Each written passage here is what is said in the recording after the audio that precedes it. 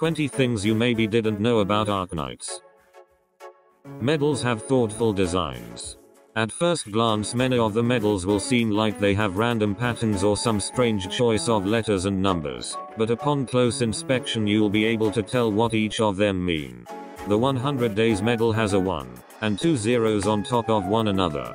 The 1 Year medal has the letters S, A, and W, but if you look closely you will see in small print that they are the words spring, summer, autumn, and winter. And the CN medal for 2 years has a 7, 3, and a 0. They represent 730, which is the number of days in 2 years. Shop icons are all rotated slightly to the side, but will rotate back to normal when you tap them. Basic skill activations effects will have different colors depending on the character. Enemies have red, non-medics have orange, and medics have green. Depending on what stage mode you are playing on, the color and icon for the start button will look different. Practice modes will look blue, normal modes will be orange, and challenge modes will be red. Sargon is often compared to the country Brazil, but it is actually much more similar to the continent Africa as a whole, in how there is a wide range of environments. From rainforests and waterfalls, to never-ending deserts. Another similarity it has to Africa is how Sargon has one main language, that being Sargonian, but the region has dialects so different to one another that the residents can't understand each other, almost as if they actually spoke a different language. Similarly, as stated before, the Terra world map is heavily inspired by world history. And although many regions are similar to what we know in real life, like Ursus being Russia and Yen being China, or Korea, there are actually no human inhabitants in this world except for the Rainbow Six Siege Squad, as stated in their event story. And even though there are no humans in this world, the population as a whole is still referred to as humans and humanity. When you go to buy a skin or to swap an operator's art for a skin, on the bottom right of its SD sprite, you see a shape that has a color different to the one on the top left. However, the shape with color on it will be the one on the top left for skins, having the one on the bottom right as the generic color. That color is not restricted to anything, and it will vary depending on every operator's color scheme. Up to this day, the trio Texas, Lapland, and Exu on trading posts remain one of, if not the best possible combination for it, with only a few being able to perform similar to them, such as the trio Silverash, J, and anyone with a skill like Orchids. There are a number of operators with a really fast attack speed on skills, like Ija, at 0.5, and Exu, at 0.78. But the operator with the fastest possible attack speed without any buffs is actually Angelina during S2, at 0.285, with B-Hunter, at 0.312, as a close second. Both of these operators are significantly faster than any other character in the game. Skyfire has a QR code on her Elite Zero art, and if you scan it you will be taken to a Google search for Renatus. You may get a map of the UK at first, but that's one of Skyfire's artist names.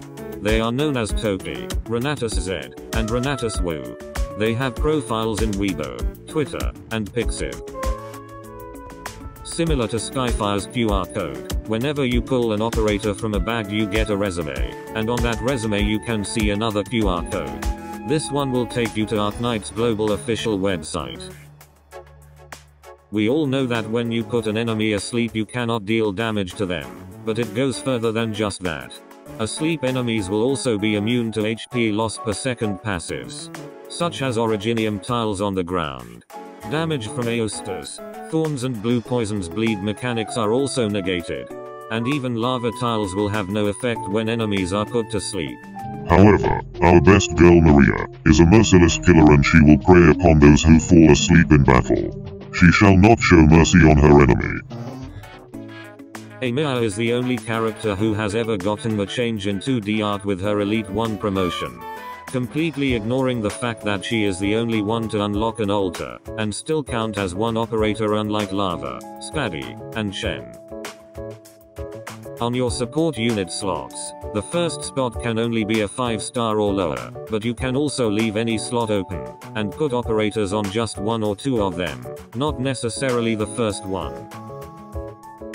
You can also view your friends' supports closer if you go to friends, and then tap on their operators.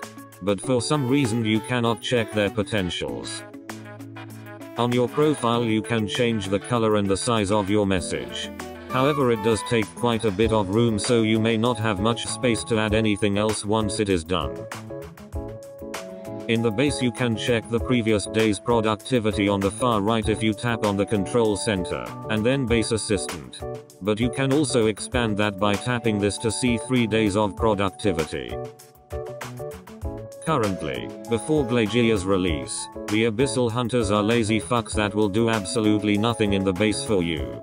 But once Glagia is Elite 2, you can have plus 0.9 productivity on all factories in the base at once, but its only drawback is it will be capped at 0.9, and cannot go beyond that. But this alone is one of the best base skills up to date, as it is difficult to have plus 0.9 in more than 1 or 2 factories. Stories have synopsises that will show up just before you skip one. But you can also access these synopsises by going into the archives, intelligence, and then selecting a specific story from an event. Just before you go to read it, the synopsis will show up. However, for main story stages these synopsises will only appear as you are about to skip them. And now, the most lapdom one for last. There are real actual speedrun categories for Arknights in speedrun.com. Those being 112, 112 any percent, 112 summoners only, main account allowed, beating Annihilation 1 in a new F2P account, and the worst one of them all, starting from 01, beat 616 any percent. It has to be a new F2P account like the others, except summoners only. For a lot of these I actually learned myself whilst looking around. I also learned a few new things, so I hope you did as well. I do of course imagine that everyone should already know a couple of these things before watching, but at least some should have been a surprise to hear. Thank you for listening. I hope you learned something new, and remember to always pat your croc.